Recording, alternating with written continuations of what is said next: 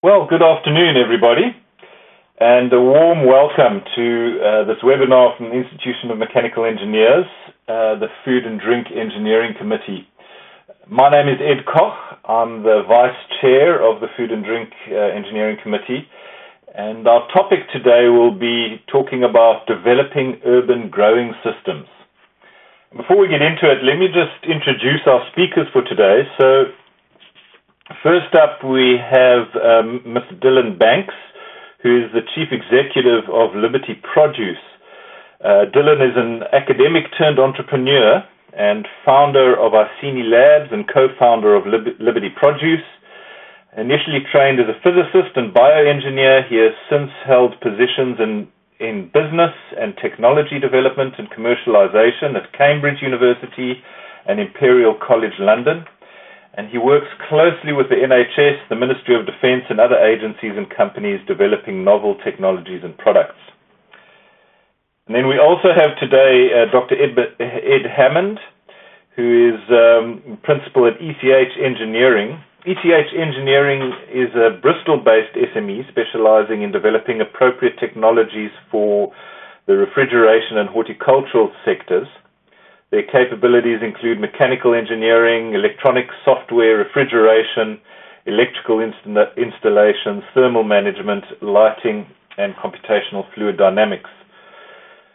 Managing Director Dr. Ed Hammond gained his Masters of Mechanical Engineering at the University of Bath and a PhD in Retail Display Refrigeration at the University of Bristol. He is a member of the Institution of Mechanical Engineers and a fellow of the Institute of Refrigeration. Dr. Hammond's academic prowess is backed by years of commercial experience in the refrigeration industry and practical engineering skills. He currently works in HVAC design for controlled environments and vertical farms, bespoke refrigeration, electrical installations, and horticultural lighting. So welcome to our speakers and welcome to you all. Very briefly, I'm going to introduce today's topic and then hand over to Dylan. So I think as global demand grows, driven by soaring populations and increased purchasing power, it's becoming less and less sustainable to rely solely on traditional agriculture for food production. And this webinar really makes the case for urban or vertical farming as a sustainable source of crops. As opposed to rural farming, urban farming takes place in completely controlled environment. And today we're going to hear from Liberty Produce, as we've said, and from Dr. Ed Hammond explaining the benefits of vertical farming as a viable source of nutrition, the considerations of crop selection, and some of the technical challenges facing them. So I'm going to hand over then, without further ado, to Mr. Dylan Banks. Dylan. Thank you very much, Ed. Good afternoon, everybody. I work for Liberty Produce, and Liberty Produce, as has been introduced, is a technology development company specializing in the agri-tech space, and in particular within the controlled environment farming and vertical farming sectors. We originated out of a technology development company, and in many respects have attempted to address what we've seen as fundamentally important global challenges across the agri-food sector. And those are numerous. In the first instance, as Ed mentioned in his introduction, population growth is a compelling factor to drive improvements to farming yields internationally. And that makes it's a fairly straightforward linear equation that as the number of people in the world increases, the amount of food that they need to consume also increases with those populations.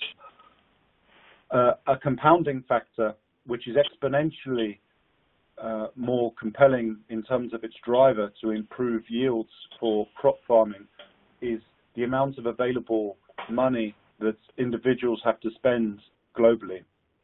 as the general population acquires more ability to purchase, what the trends that are being seen across the world are towards purchasing of meat products away from a vegetarian only diet. And the effects of this on crop farming are quite significant. In Europe and the US, around 70% of crops that are produced and consumed go towards the farming of meat products, in particular cows, but also the remainder of the meat livestock products as well. And as that trend develops and increases around the world, the amount of crop production that is required to supply the feedstock for livestock production increases exponentially. And this, the rough number that appears to be relatively well thought out, is that we're going to have to double our food production by 2050. And that creates a long-term pressure on farming capabilities that already are under pressure for several reasons. Number one is the changes in the climate, where differences in weather extremes and unpredictability in weather patterns are leading to volatility in the marketplace, and that's creating increases in prices and reduction in yield capability across the world. And in the UK, for instance, we've seen lettuces being flown from the US and elsewhere where shortages have occurred due to weather conditions in Spain and elsewhere in Europe. The pressures beyond that are quite significant. One of the potential options to affect a positive difference in this marketplace is to look at indoor controlled farming. And the benefits of indoor controlled farming as a conceptual instrument are strong. That you're growing inside of a box and you're controlling what goes into it and what comes out of it. And so where there are issues, not just to do with climate change, but also to do with pesticide and herbicide and fungicide usage and the potential effects that may have on the environment, the case for an indoor farmed approach becomes ever stronger. The issue with an indoor farming approach at this point in time, from a sustainability perspective, is that it is not sustainable.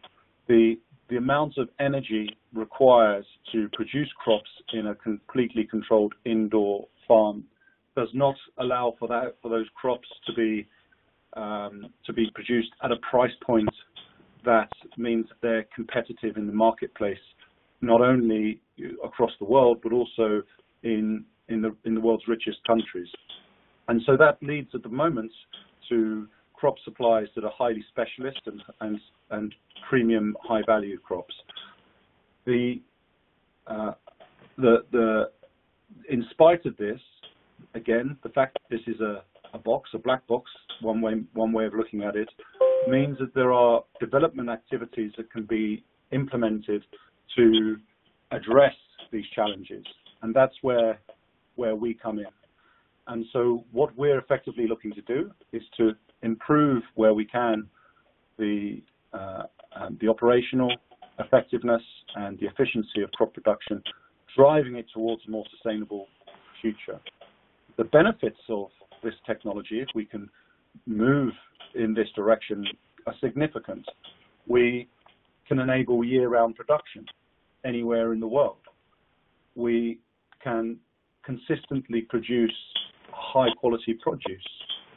We can improve crop flavor and nutritional content because we can apply just the right amount of light spectra and temperature, just the right amount of other environmental conditions that create the perfect conditions within the plant, commonly stressing those plants at just the right point in their growth phase to create particular flavors or other compounds or textural properties or other properties that mean that they're very tasty. Also, it means that where we're in a highly controlled and in many respects sanitized environment, we can broadly operate pesticide-free.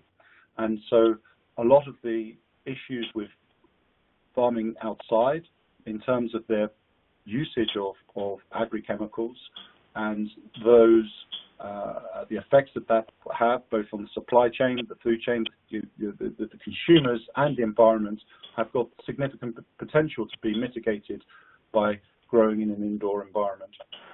And finally, the ability to grow locally to your marketplace offers the potential for significant reduction in food miles. At the moment, this also needs to be caveated with the bare fact that the energy consumption of growing indoors at the moment does not make this currently an environmentally sustainable approach, coupled with the capex and the engineering costs and everything else. We are, however, moving towards addressing those issues.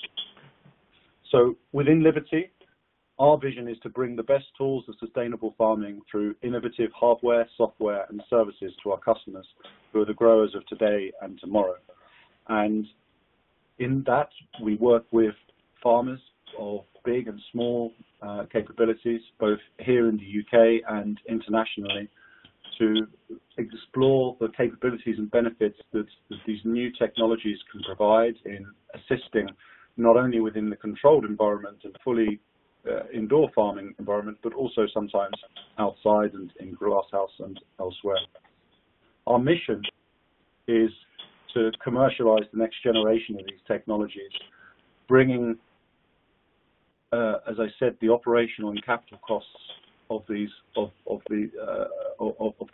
the products down to the point whereby it opens up the market opportunity to make indoor farming commercially viable for mainstream crop production.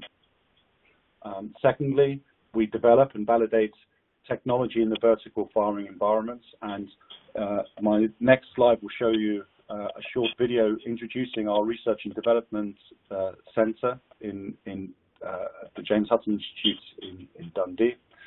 And thirdly, we drive forwards the sustainable production of crops, and that encompasses everything that I've been describing around the mechanisms of implementation of improving these technologies, but also looking at mechanisms to couple within the broader supply chain, and by that specifically the energy market sectors, to look at how we can implement in a net zero carbon and reduced energy cost environment.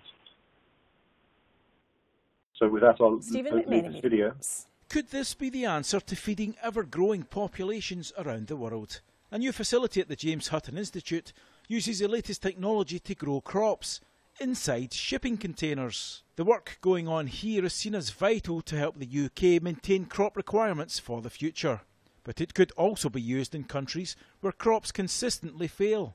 This model, given that it's a container-based system, can be shipped anywhere around the world. It's not reliant on the natural environment at all. It's fully self-contained. We're controlling the environment within it. This mode of farming looks set to be a growth industry. Stephen McMenemy, STV News.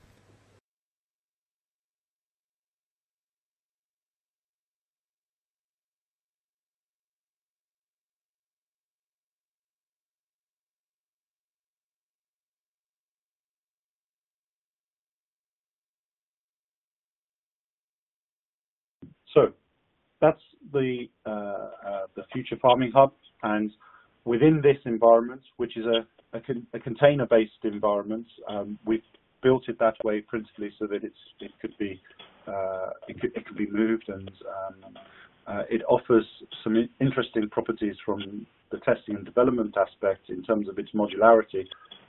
Specifically, we're not looking to commercialize in terms of commercial growing environment within the container systems, except for in instances whereby there are specific benefits to growing within a containerized system, such as disaster relief. What we look to do is to work with organizations that are looking to implement and install relatively large growing systems, anything of the order of 1,000 meters squared of growing area, up to 5,000 and sometimes larger meters squared of growing area. Again, typically to look at herb production and what's called microgreen production at the moment. And where we're looking to drive that marketplace is into enabling more mainstream crops, baby leaf salads and other products to enable a greater market share for this technology. So our products typically are looking to holistically improve the quality and the yield of the produce that is being produced, to reduce the operational expenditure and to reduce the capital expenditure. We have got particular expertise in the lighting systems, in the sensor systems and the control systems that work within that, and we are we're acutely aware that the system of a whole, or the system of systems approach of understanding how the farm will operate, requires very close integration with the other control systems and the environmental control systems in particular, such as the heating and ventilation systems. And it's out of these the need to be able to achieve these things that the relationship that we've developed with Ed and his leading capabilities in the HVAC and other control and lighting areas has really flourished and developed. Sorry, I'm just moving to the next slide.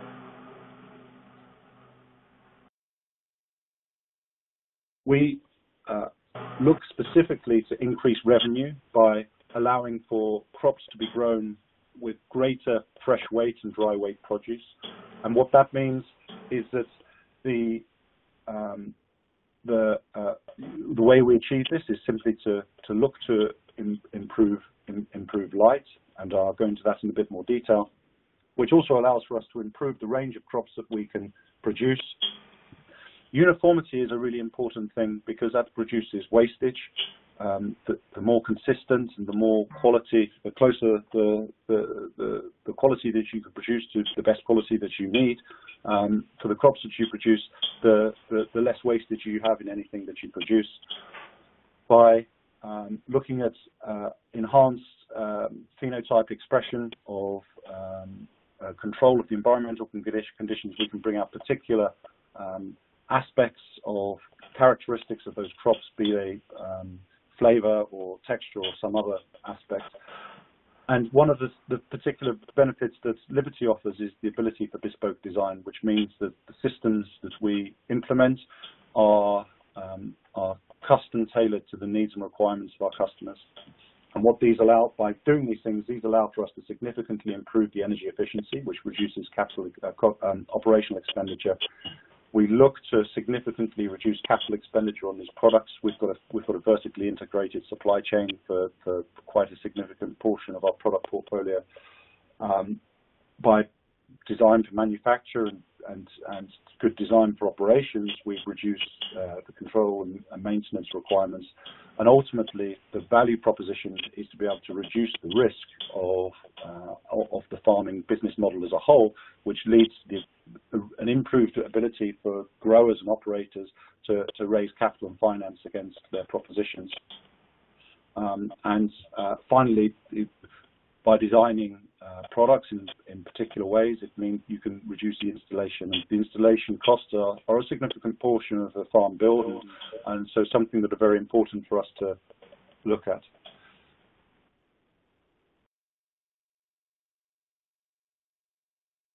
Okay, sorry. So our lighting product, which I won't dwell on because I can see that I'm starting to run short of time, is the Folio Nova product with a custom LED set, which has been designed to optimize for the growing of produce within the indoor farming environment, and this is specifically tailored for relatively small and early stage growth of herbs and microgreens, up to about 230, 240 micromoles.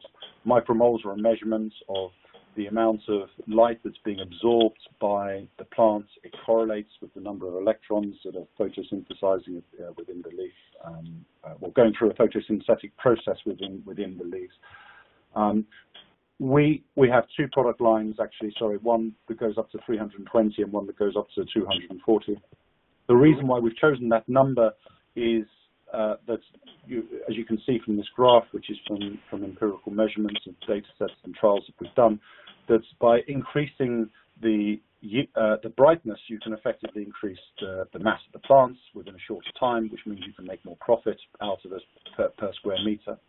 The issue with doing that is that you have excess heat because these lights are not 100% efficient, and that needs to be managed. And again, that fits into a close understanding of why it's so important to work holistically with the whole of the farming system, i.e. tying the lights in with the heating and ventilation and on other aspects. Specifically, one of the benefits that we can offer is the ability to tune our lighting spectrum, and we have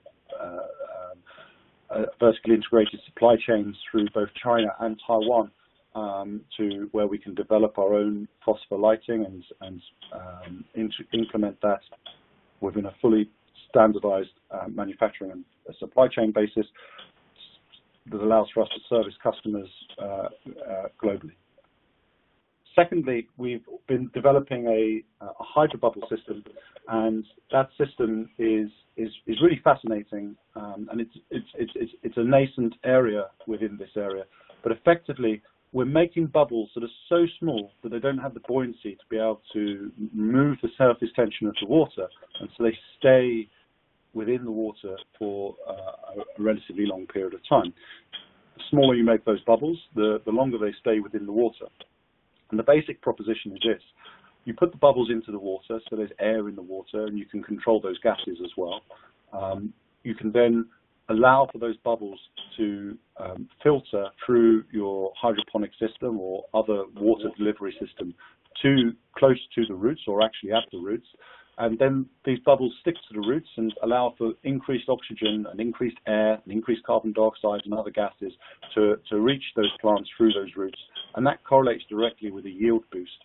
And so with a relatively cost-effective bubble generation tool, and with the ability to inject these bubbles into the nutrient feeds, we've shown that we can get yield boosts of anything between 20 and 50%, depending on what it is that we're growing and how we're comparing that measurement. And this is really significant in terms of being able to improve the yields of these plants.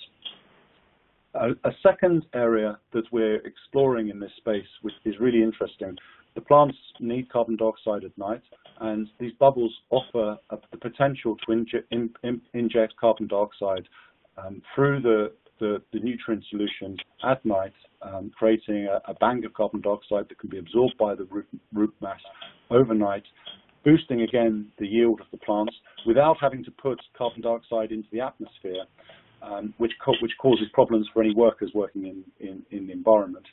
And by doing this, we're hoping that we may have the ability to address an effective usage of captured carbon that can be put into solution in this way. So just to sum up, if I can move to the next slide.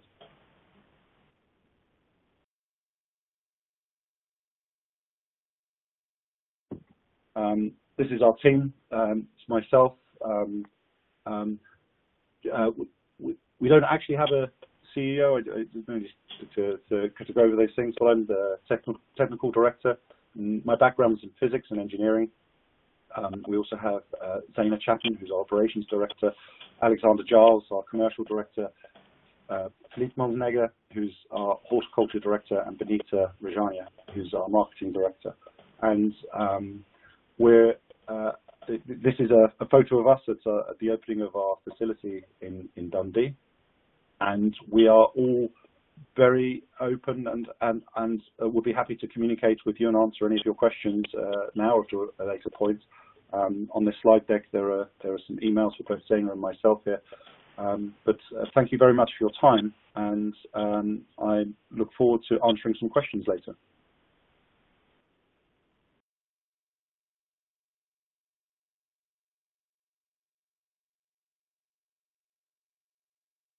Great, thank you, Dylan. Thanks very much. I'm now going to hand over to Dr. Ed Hammond.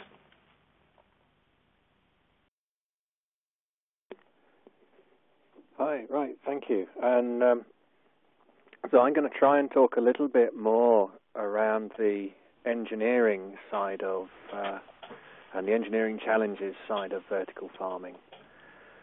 And I think for me, and what I've found with all the projects so far, is the biggest challenge is defining the problem. You've got to correctly define the problem before engineering the solution to it. An incomplete or incorrect specification will just lead you to an incorrect solution. I think engineers are very good problem solvers, but they tend to be very enthusiastic about their own ideas and inventions or technologies. And the skill we really need to develop is to be able to apply the appropriate technology to the right problems. So I think that, the requirements of the plants, I think, are generally very well known by the people growing them. But we mustn't draw the system boundary too small. Our specification has to be quite broad. What we're trying to build is the basis of a machine to feed people or a business. If the thing can't pay for itself, it's not going to stack up. So Dylan talked a lot about this system of systems and the integration. And what I've put on this slide here, it's a bit like the sort of tower of cards. There's a lot of component parts, and if you define those incorrectly, you can find yourself led towards solving that wrong problem. So make sure you remember you're producing food at the end of this. That food has to try and be sold to make money to cover your costs.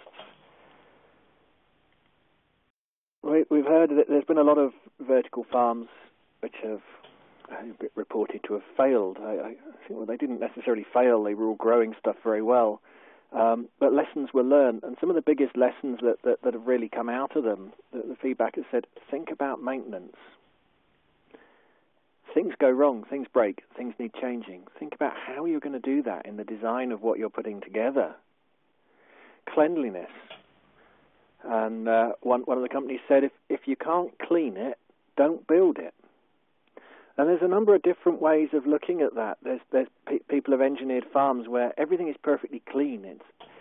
Everything has to be clean. It's built like a clean room. Nothing enters, or no dirt enters or into that chamber. You prevent that. Other ways of doing it, you say, well, no, it's going to get dirty. We'll just wash it down. So we make everything movable. But it's all got to be there in the design, and you have to think about the scale you're operating at. Think about how you're going to run this farm, and the logistics even of just moving either the individual components, whether it be seeds or the plants or the produce or the people around in this space.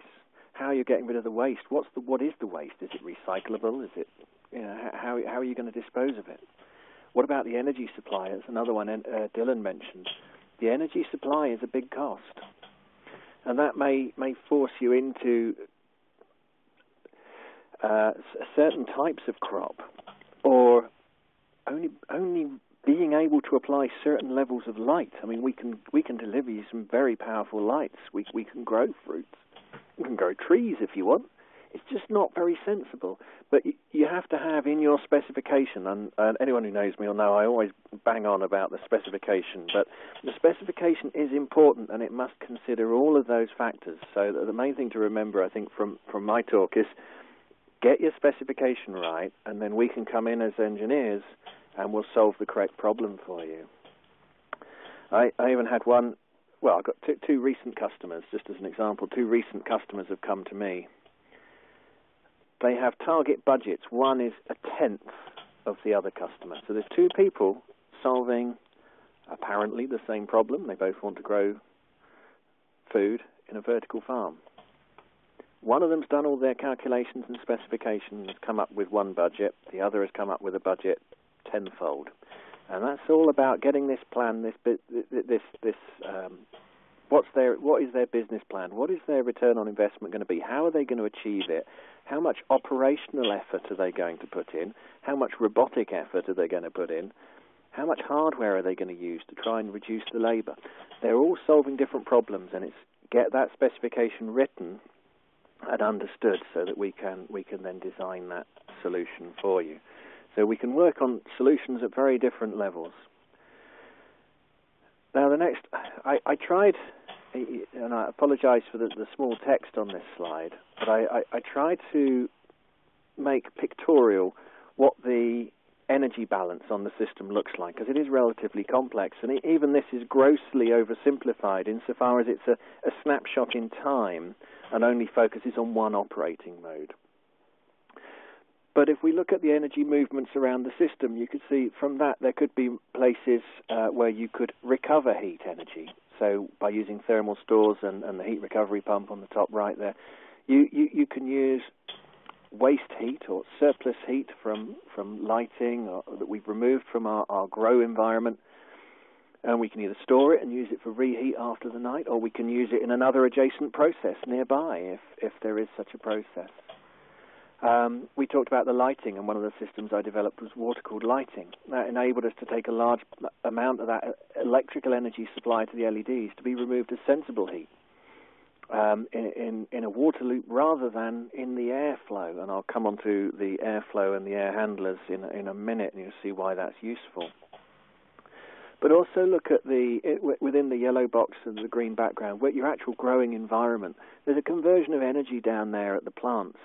Now, your entire growing system, whether you're growing on matting, whether you're doing aeroponics, hydroponics, there's so many different ways, and that growing system will influence how much evaporation you get from your benches, or the transpiration from the plants is influenced by the vapor pressure differences, the leaf temperatures.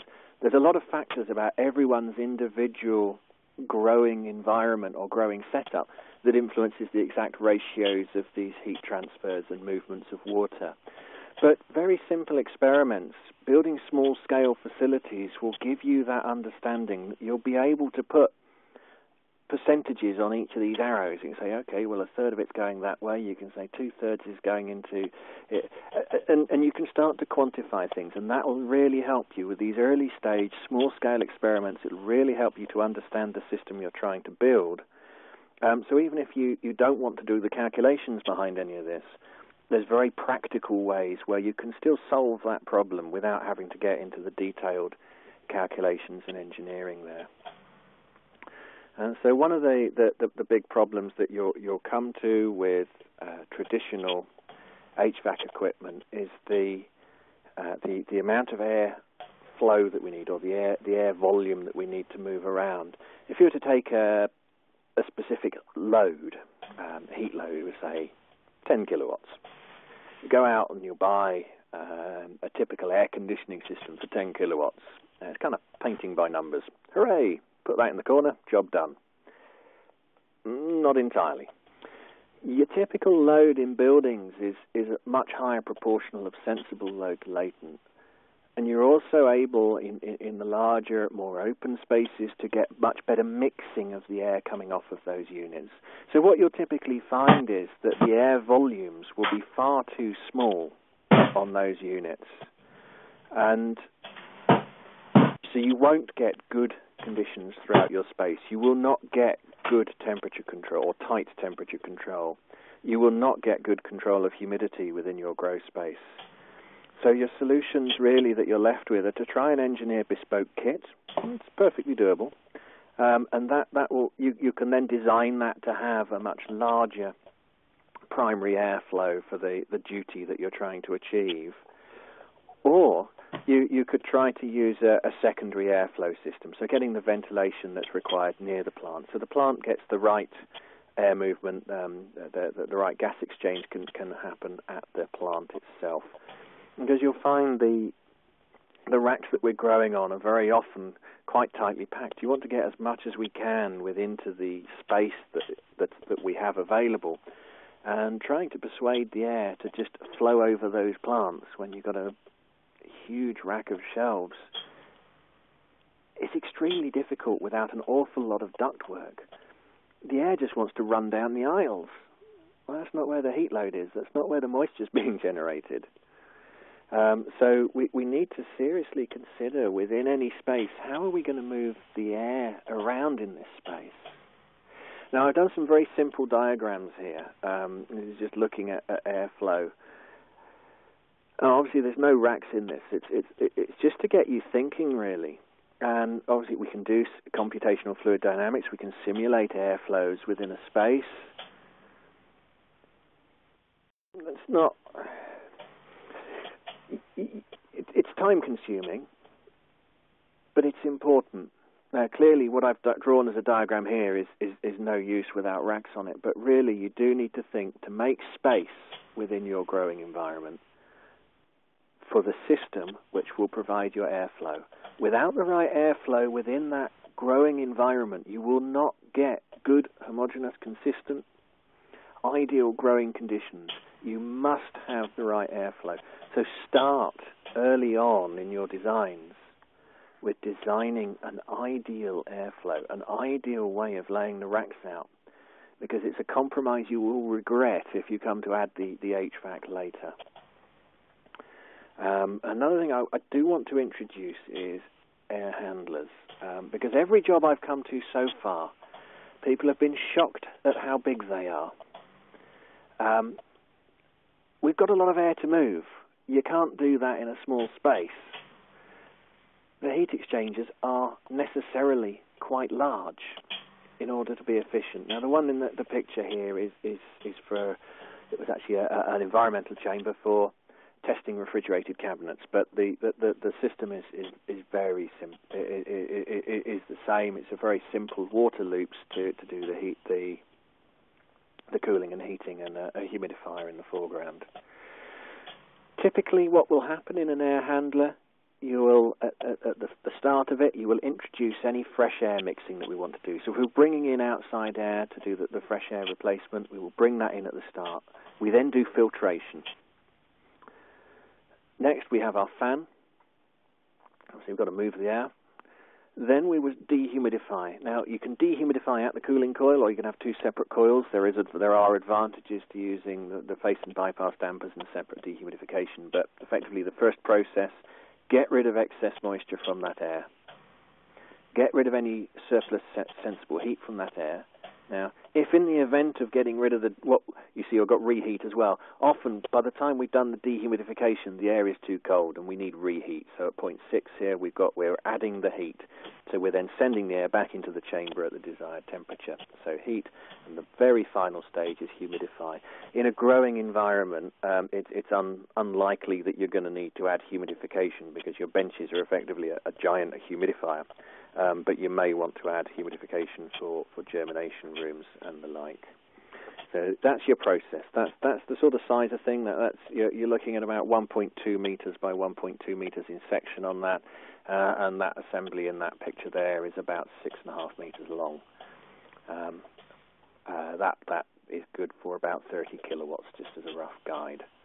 So that's fresh air mixing at the start, filtration, fan, dehumidify, cool, heat, and then humidify. That is your air handler.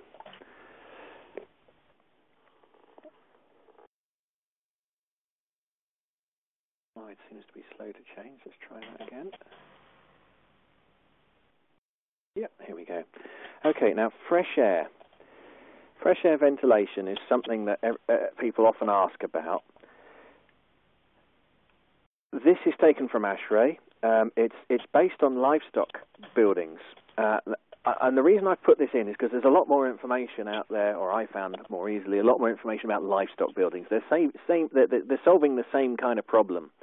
So there's a couple of parts to it. The first, the lower line A, which is a sort of almost horizontal line on the diagram, is the small amount of airflow, the small ventilation rate that you'd need in order to do the CO2 replacement or the fresh air ventilation,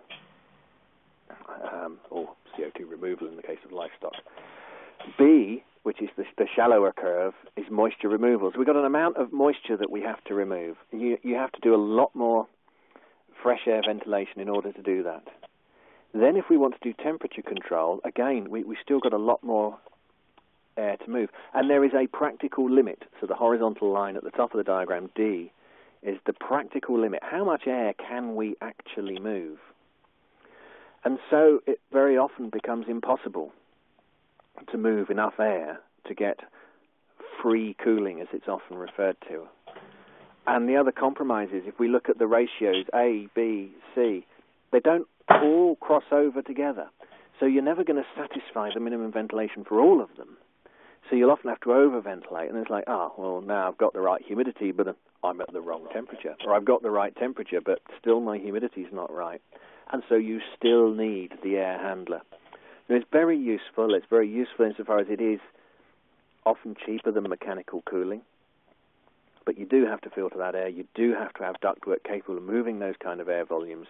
And you do still need your air handler. You'll never completely replace that air handler, because there still will be some adjustment to that air temperature or humidity in order to satisfy everything.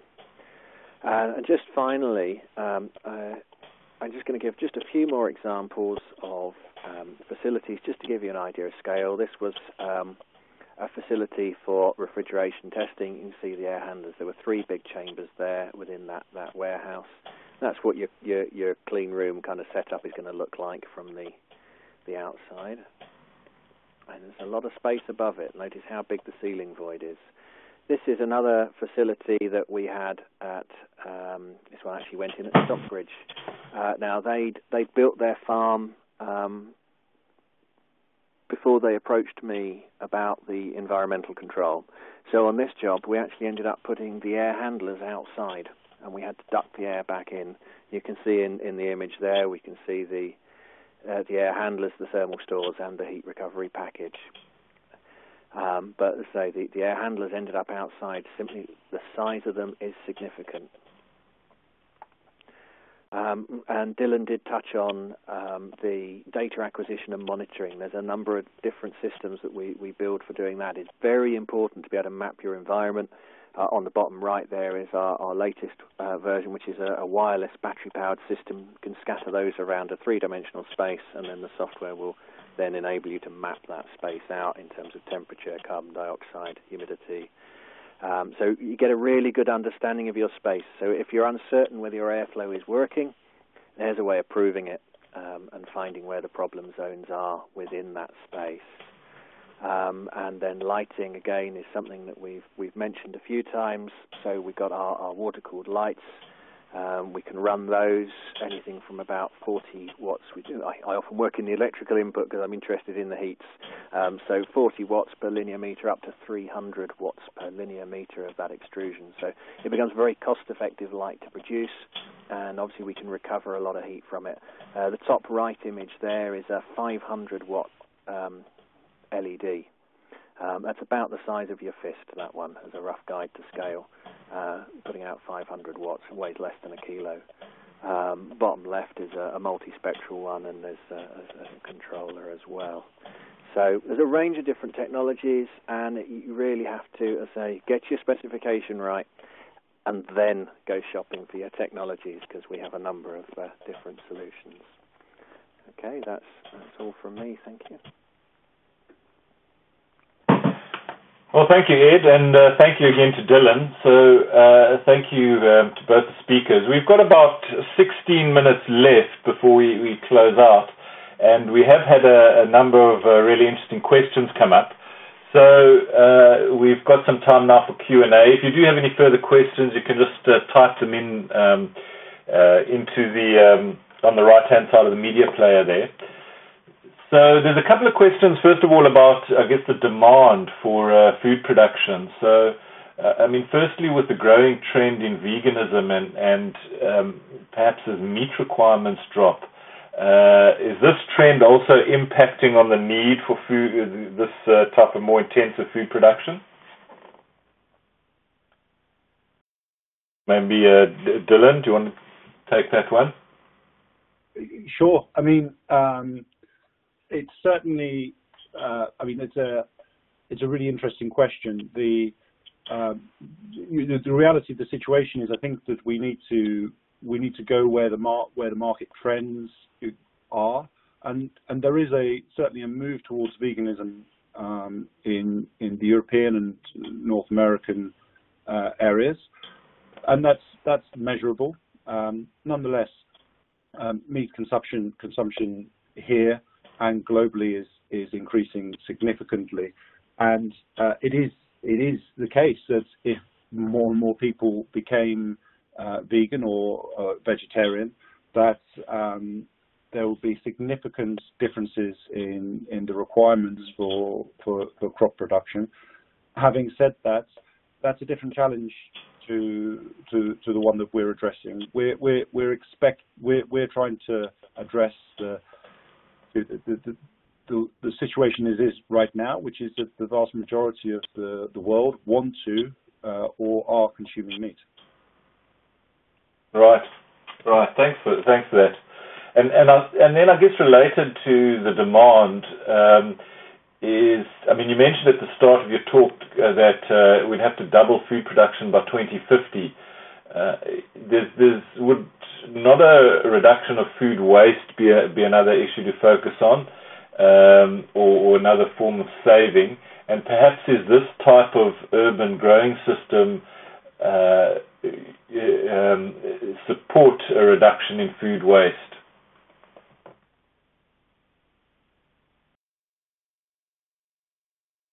Yes. Sorry, Ed, do you want me to answer that? Yeah. Go ahead. Yeah. Sorry, Dylan. Sure. Of course. Yeah, no problem at all. Yeah. So no, it's absolutely the case that large amounts of food is wasted, both in the field, some in transit and logistics, and then a lot in the home. And those two areas where food is wasted in the field because of environmental impacts, and food is wasted in the home because of consumer habits, are areas where significant changes can be made, and those are areas that we are looking at trying to address. Certainly, in terms of the ability to grow indoors, you can mitigate quite significantly the wastage in the field. But having said that wastage in the field is already priced into the price of produce as it is paid right now, and the competitive difference between the cost of indoor farming and outside farming takes into account that waste. So from a financial commercial perspective, that's already fully accounted for. In terms of food usage and the idea of not wasting food, there are several approaches. One of which is to be more efficient with it, and the other is to find better usages of those food products that otherwise would be wasted. Anaerobic digestion and other alternative feedstock sources can be utilized in many respects for those kinds of things. So to answer that more fully, the outcome of food wastage is inefficiencies in that supply chain, and those are areas that we are looking to improve upon, principally to drive the economic viability of indoor growing, and ultimately to enable a more sustainable future for our population as a whole. But I really need to caveat that by saying we're a long way away from being wholly efficient and wholly sustainable, as I said, in many respects of this. Right. Well, thanks. I mean, that is really insightful. And then perhaps for Ed, there were a number of questions around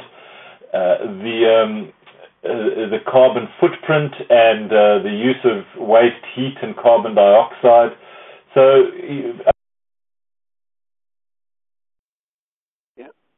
And how does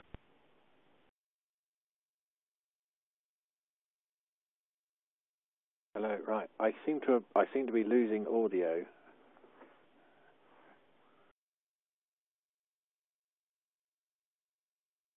Me too, Ed. I can hear you. Okay. I'll carry on and hope that the audience can hear us okay. In terms of carbon footprint, yes, we need to minimise the amount of energy input to these facilities because we have to be realistic. We can't just keep feeding endless electricity into creating food. The carbon using, I see a question here about using waste carbon dioxide and heat from industrial processes. Well, within commercial glasshouse production, we're already harvesting carbon dioxide off the back of the heaters that are used to keep the glass houses warm. So in some ways we are already doing that, and there have been vertical farms that have looked to co-locate with energy generation. So if you've got sort of biomass type generators, there's a lot of heat around, there's a lot of electricity around, and so we can use those to fuel vertical farms. Just looking down, I think we may have lost Ed, who's been moderating the questions, so I just look down at a few others here. Ways of mitigating energy disruption, generators are really the only way, or if you've got a hybrid type system. So these growing systems, I've been involved in projects whereby we're just adding additional lighting and control to glass houses. So of course you get a lot more tolerance than with the power going out. Otherwise, I'm afraid it ends up coming down to generation systems. But let's say co-locating with other generation systems, biodigesters and things are becoming more widely investigated. We've got another question here. Types of system that can be used as home. Yes, there are systems which can be designed for home use. Sorry?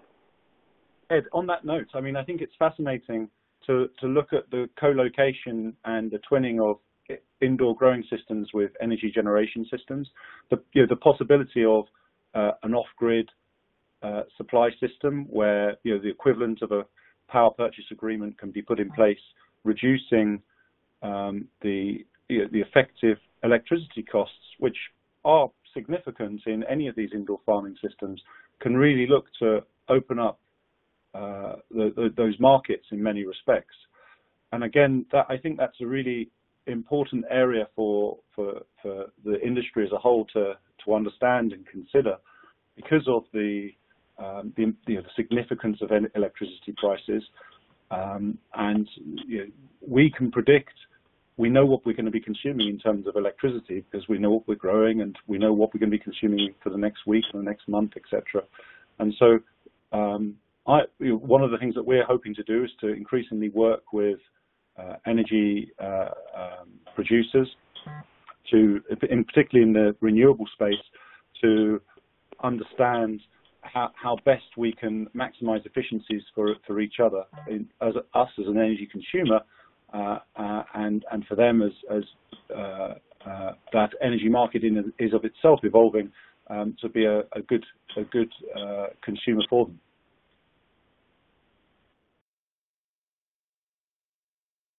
Excellent. Thanks, Ed. Thanks very much.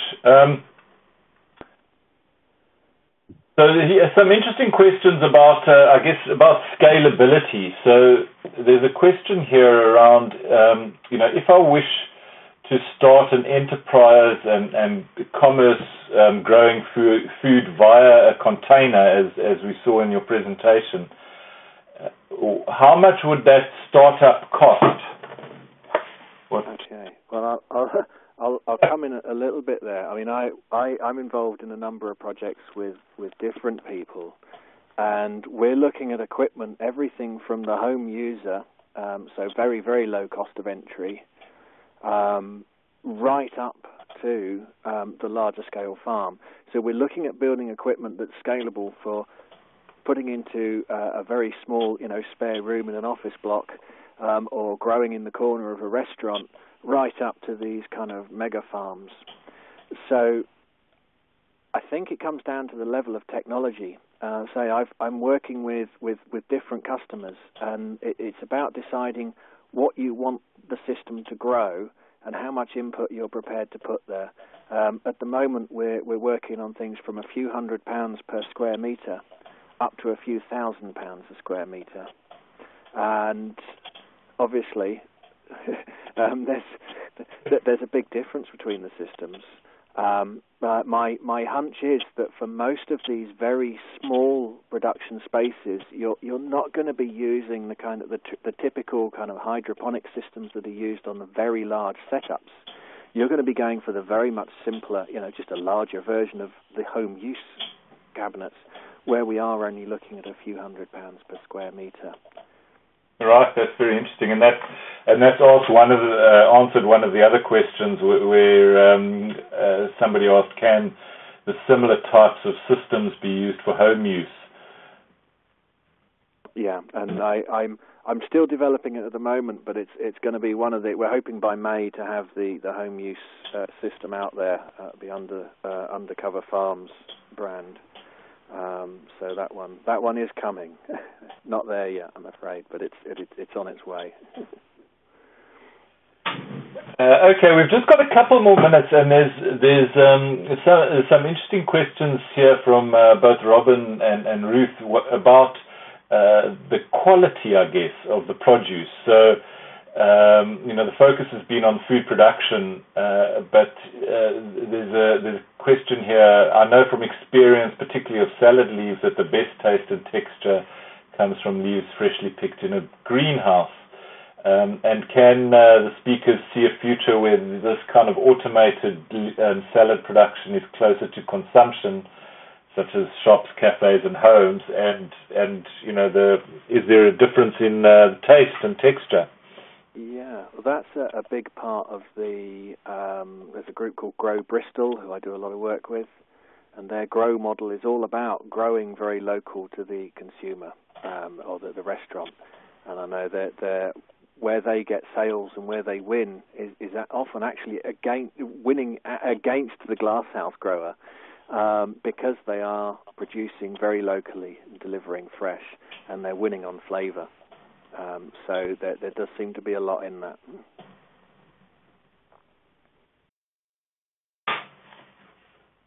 Okay, that's good to know. And then some questions just around automation. What role does robotics and automation have in the vertical farming systems? Probably Dylan probably has worked more on the robotics than I have. I don't know if you've got any thoughts on that, Dylan. I think they have their place, but not everywhere, is about as much as I would want to say on that.